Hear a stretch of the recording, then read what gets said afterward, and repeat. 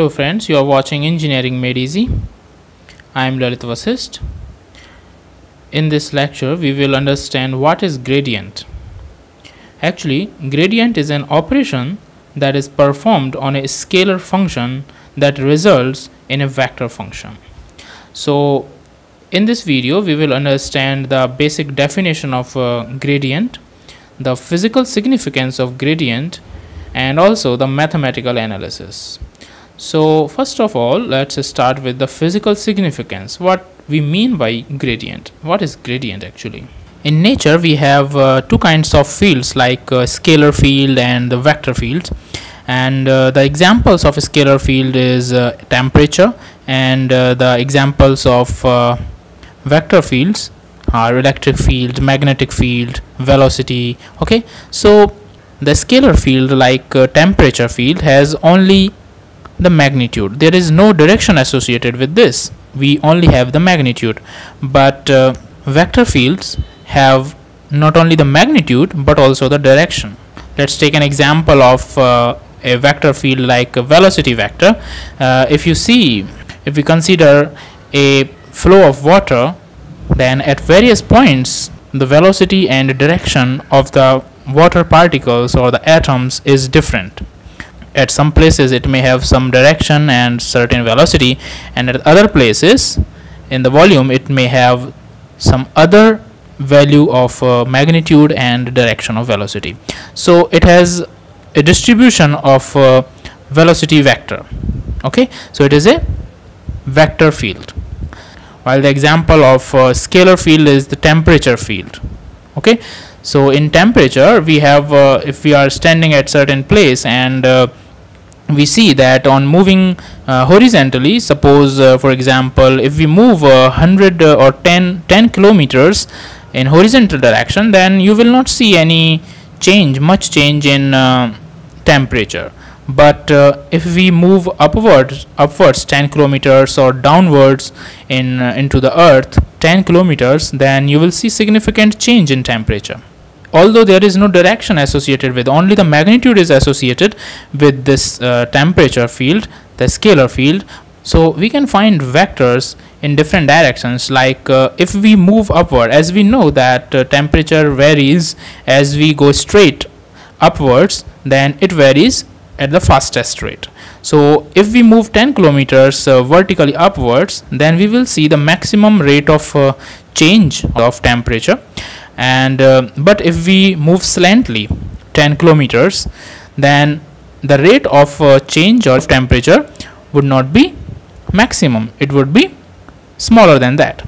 So what is the gradient? Actually, the gradient, we can define it as it is the magnitude, or actually the magnitude of this vector function at any point in the region of the scalar field is maximum rate of increase of the scalar function at that point.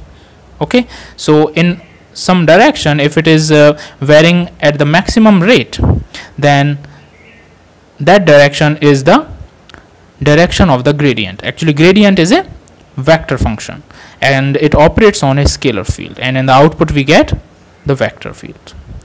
So it is associated with the scalar fields, but the output is in the form of a vector.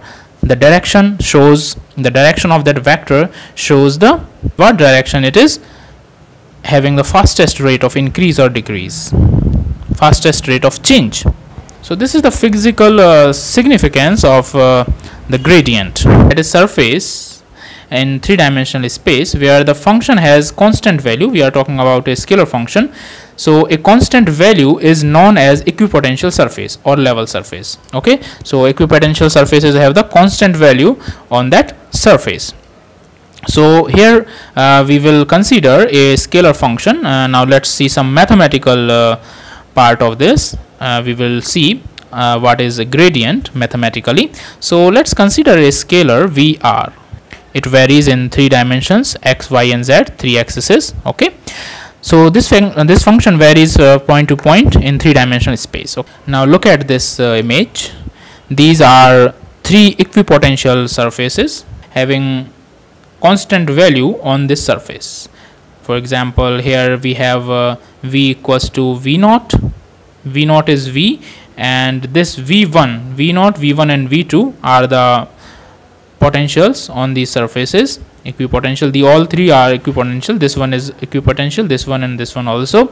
So at this place it has V naught equals to V, and this is a minute difference dV between these two surfaces, equipotential surfaces. So its voltage is V plus dV, and here again V plus dV, so V plus 2 dV, delta V. Okay, small change, delta V is small change. So here we will understand what we mean by the gradient mathematically. So here we want to find the gradient at point P. So you see here that if we consider a direction of PQ, then in this DL direction, this is the PQ direction, and this PQ dash direction is the DN direction, and this is the perpendicular direction. So you know that this if we see that this is some potential, and here we have some increased potential at this point. So from here to here, if we move from here to here, that we understand here that DL is larger than this DN. This is the perpendicular distance, this is slant. Okay, this is, if this is DL, then this is just DL cos theta. So this distance is smaller. So although the initial and final conditions, if we subtract the final voltage minus initial voltage from in this case and in this case also PQ dash, then this difference is same, but the distance is smaller in case of DN direction. So here this smallest distance shows the direction where there is the fastest rate of change, highest rate of change of this voltage. So we have the vector field, we have the gradient vector in this direction. Okay, so let's see it mathematically now. Here see that dV by dL is equals to limit dL tending to 0 V1 minus V naught by dL. What is this? If we consider the direction of PQ, this PQ direction, then for this PQ is the DL direction. So this dV by dL is equals to limit, if we think that if we consider DL tending to 0, then it is V1 minus V naught, this is V1 minus V naught by DL equals to V1 minus V naught by PQ. This DL is the PQ. Okay, and similarly dV by dN is equals to, in direction PQ dash, okay, V1 minus V naught by PQ dash. V1, this is V1, potential at this place is V1 minus V naught by PQ dash. As we know that this PQ is more than PQ dash, so this dV by dN would be greater than dV by dL, as the dN is what? dN is DL cos theta. From this image you see this dN is what? DL cos theta. This angle between these DL and dN is theta. Okay, so you can write this dV by dN as dV by dN is DL cos theta. So right here DL cos theta. So if you rearrange this, we will get dV by dL is equals to dV by dN cos theta on rearranging this. So from this we get the relation between dV by dL and dV by dN. So this vector dV by dN 1n is numerically equal to dV by dN, and it is directional, its direction is normal to the equipotential surface. Okay, V equals to V naught. This 1n is the unit normal vector dV by dN. So we get the magnitude as dV by dN, and direction, this is the vector and its direction is in this direction. Okay, PQ dash direction. So this is the gradient vector having magnitude and direction both. Direction is normal. Okay, because normally if we move normally, then the maximum rate of change is observed. Therefore the gradient is normal to this equipotential surface. So it is called the gradient of the scalar V. Okay, and delta V is, this is gradient of V is represented by this. This is the del operator. This delta is the del operator. So it is denoted by GRADV, gradient of V equals to dV by dN 1n. Okay, this gives it the direction, unit vector, normal unit vector. So the gradient is a vector representing both magnitude and direction of maximum space rate of increase of a scalar. So it is in the direction of where it is the maximum space rate of increase of a scalar, in the direction of that. Okay, the gradient of a scalar quantity V can be expressed as in Cartesian coordinates. We can represent this gradient as this gradient delta V, gradient of V equals to del V by del X 1x plus del V by del Y 1y plus del V by del Z 1z. What does this mean? Actually, this is the differentiation of this scalar field with respect to x. This is a partial derivative of this scalar field V with respect to x. This is the magnitude of this gradient, how it is changing in x direction, how this scalar is changing in x direction, and this 1x gives the unit vector in the x direction. And similarly, the unit vector in y direction, unit vector in z direction, this one is, and this is the derivative, partial derivative of this scalar field V with respect to y, and they are telling how this scalar field is changing in x, y and z direction. What is the rate by which it is varying in x, y and z coordinates, and the direction where it is varying the maximum would represent the gradient. So its magnitude, as we know that this is simply a vector, so its magnitude is given by under root of del V by del X whole square plus del V by del Y whole square plus del V by del Z whole square. This is the magnitude.